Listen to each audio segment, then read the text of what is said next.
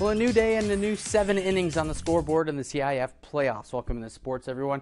Today marked the next round of playoff and softball playoffs, where some teams had a chance to punch their ticket directly to the semifinal round on Tuesday, with others having to fight for their season. So here we go, the first game of the day at Elmer Belcher Field in Calexico. The playoff Bulldogs as the 2 seed in Division 4 hosting Monte Vista to try to move on to Tuesday. Bottom 2, Dogs down 1-0, but Manuel Cano has other ideas. Sends this pitch well into the left center field gap and down.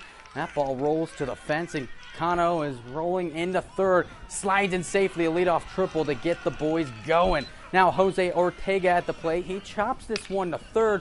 It's fielded, and the throw is on time, but look at Cano with the outside slide to touch the plate and tie this up at 1. Later in the inning, Randy Baez lays down the bunt in a perfect spot, and the wheels are just too much. Pitcher can't even make the throw. The bases are now juiced, and after 2 hit-by pitches, the walk and runs, the Dogs would take a 4-1 lead into the third, and now the lead, Orlando Llamas in a jam, but uses the off-speed to get the strikeout to get out of the inning and ease the damage. Bottom 3 now, a pair of bases on, and it's Baez again taking a hack, this time up the middle for an RBI single, followed by a sac fly RBI from Andres Ontiveros. Calexico once again goes on to drop 17 runs, giving them 34 in the first 2 playoff games. They cruise to the semis on Tuesday. Over to McCarty Field at Imperial High. Tigers hosting the Central Spartans. This one in a winner-go-home situation in the elimination bracket. Starting in the top of the first, nobody out. Diego Acuna up at the plate, but this pitch is wild. Gets the backstop. That allows Seth Johnson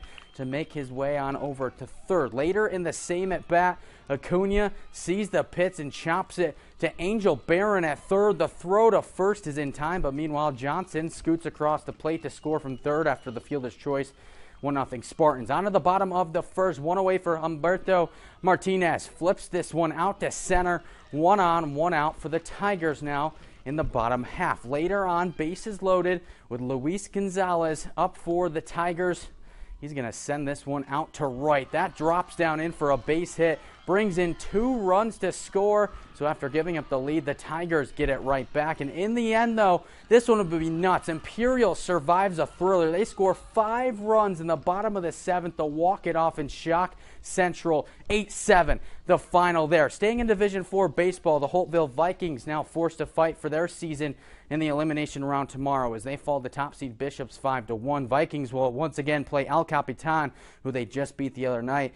In Holtville, 11 a.m. tomorrow, Division 3 baseball. The same goes for the Brawley Wildcats. They, after a walk-off on Wednesday, the Cats fall to the top-seeded Maranatha Christian tonight. They, too, will play in an elimination game tomorrow night at home at 7 o'clock. Now we hit the softball diamond in Holtville. The Lady Vikings with Academy of Our Lady of Peace in town for this one. The Vikings with a 4 spot in the 3rd inning, trying to hold on to the lead in the 5th, and Callie Strom has it covered. Gets the strikeout to strand 2 on base. And now after a leadoff single in the 6th, watch this, a slow roller for Cameron Walker. She makes the play, makes it look easy. But then look at Annalise Gutierrez, fires across to Sophie Irungare in time for the double play to close the inning.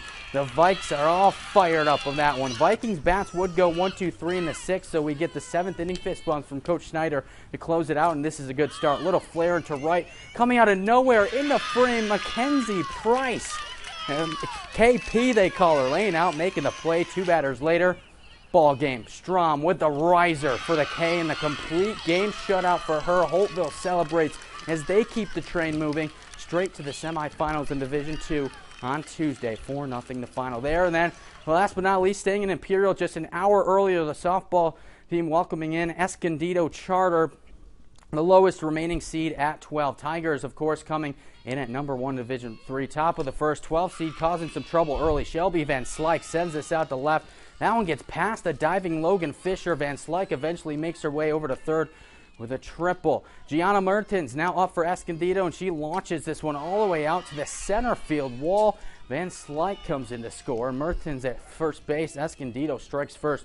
They go up 1-0. Bottom half, though, Andrea De La Trinidad up with runners on first, and she's going to send this pitch from the left field batter's box out to left field. That one reaches the wall. Meanwhile, on the base path, it's Hannah Johnson coming all the way from first to tie things back up at 1. RBI double for De La Trinidad, and later on, it's Barron, and Barron is going to come up big. She would get a base hit that would go all the way to the wall, score a couple. Imperial would take the lead right back from Escondido. These two teams would go back and forth, but in the end, Imperial, they get a ticket to the Division II semifinals as well. And how about this before we go? Palo Verde striking again, and they win on the road. They are also headed to the Division IV semifinals in girls softball. That's all the time we have for sports.